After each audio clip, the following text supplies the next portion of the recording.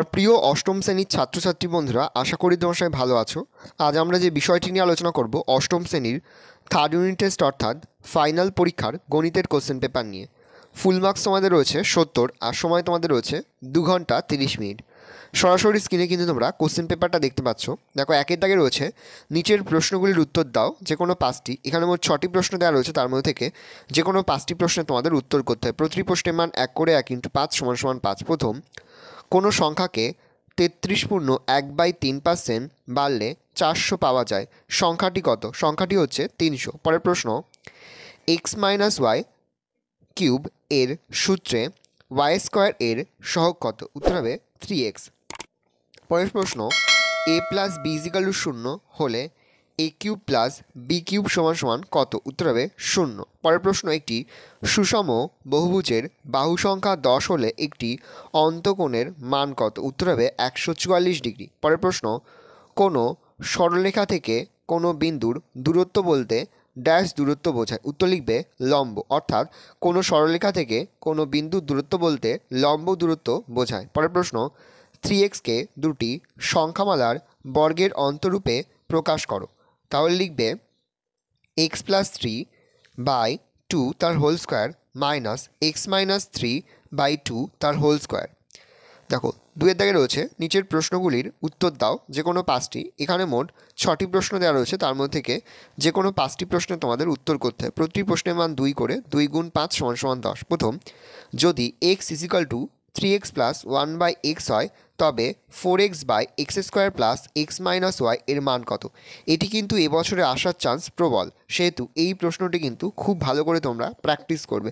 প্রতিটি স্কুলের প্রশ্নপত্রেই তোমরা কিন্তু এই প্রশ্নটি কিন্তু পেয়ে যাবে।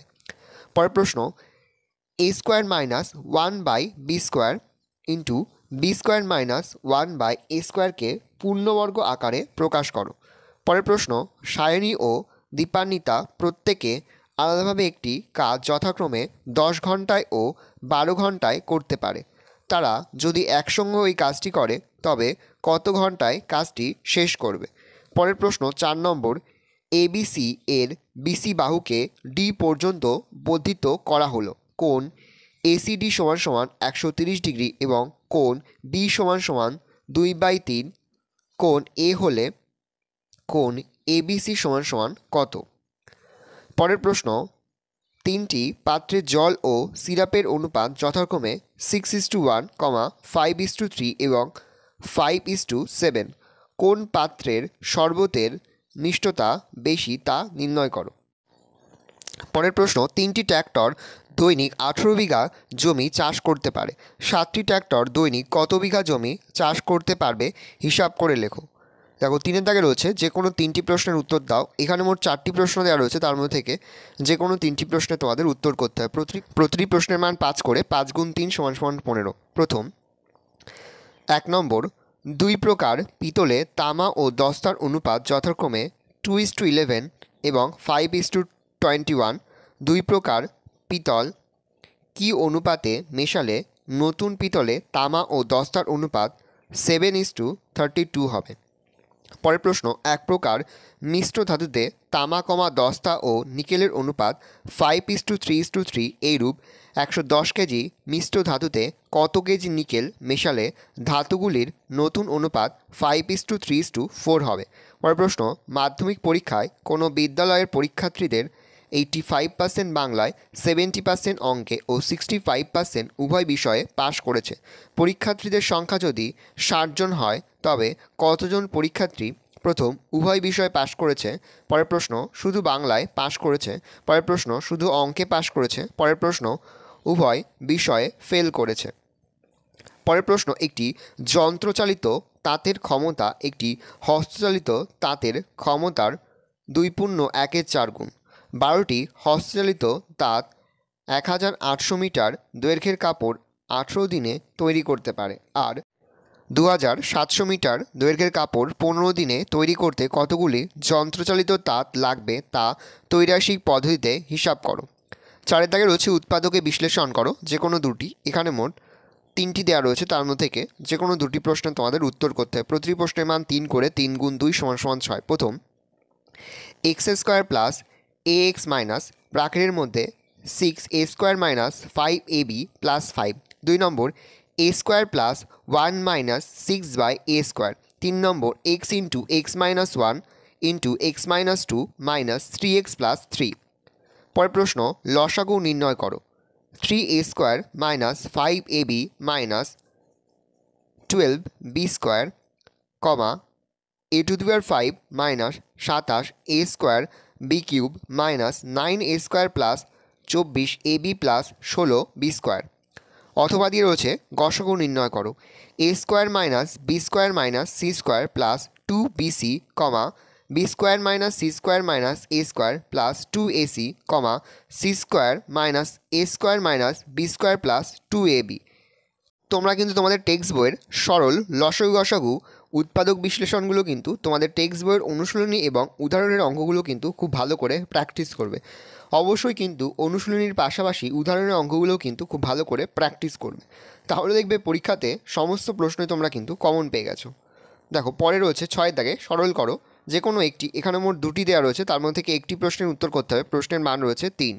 প্রথম b plus C minus A by a minus b a minus c plus c plus a minus b by b minus c b minus a plus a plus b minus c by c minus a c minus b। পরের প্রশ্ন 2 নম্বর 1/x minus 1 plus 1/x plus 1 plus 2x by x² plus 1 plus 4x³ plus x⁴ plus 1 minus 8x⁷ by x⁸ minus 1। পরের প্রশ্ন সমাধান করো যে কোনো দুটি, এখানে মোট 3টি দেওয়া রয়েছে, তার মধ্যে থেকে যে কোনো দুটি প্রশ্নে তোমাদের উত্তর করতে হবে। প্রতিটি প্রশ্নের মান 3 করে 3 গুণ 2 = 6। প্রথম x plus 1/2 minus 5x plus 9/28 is equal two x plus 6/21 plus 5 minus x minus 12/3।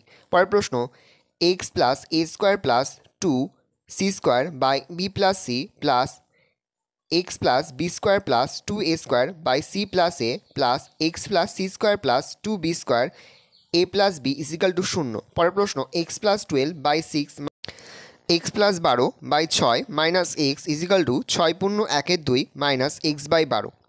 8 দাগে রয়েছে সমীকরণ গঠন করে সমাধান করো। প্রশ্নের মান রয়েছে 3। প্রথম 2 অঙ্ক বিশিষ্ট একটি সংখ্যার দশকের অঙ্কটি এককের অঙ্কের দ্বিগুণ। যদি অঙ্কদ্বয়ের স্থান পরিবর্তন করা হয় তাহলে প্রাপ্ত সংখ্যাটি প্রদত্ত সংখ্যা থেকে 27 কম হয়, সংখ্যাটি কত? অথবাদি রয়েছে নিচের ছকের তথ্যগুলি লেখচিত্র ছক কাগজে তৈরি করো ও লেখচিত্র রৈখিক কিনা দেখো।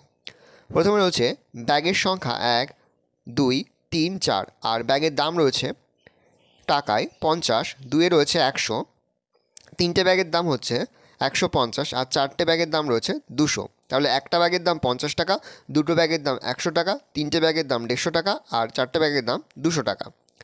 9 দাগে রয়েছে যে কোনো দুটি প্রশ্নের উত্তর দাও। প্রতিটি প্রশ্নের মান 5 করে 5 গুণ 2 = 10। প্রথম প্রমাণ করো চতুর্ভুজের কর্ণ দুটি পরস্পরকে সমদ্বিখণ্ডিত করলে চতুর্ভুজটি একটি সামান্তরিক হবে। পরের প্রশ্ন প্রমাণ করো কোনো চতুর্ভুজের বিপরীত কোণগুলি পরস্পর সমান হলে চতুর্ভুজটি একটি সামান্তরিক হবে। পরের প্রশ্ন হচ্ছে প্রমাণ করো যে কোনো ত্রিভুজের দুটি বাহুর দৈর্ঘ্যের সমষ্টি তৃতীয় বাহু অপেক্ষা বৃহত্তর। এখানের 3টি উপপাদ্যই কিন্তু আমরা যে সাজেশানটা দিয়েছি উপপাদ্যে সেখান থেকে কিন্তু কমন এসেছে।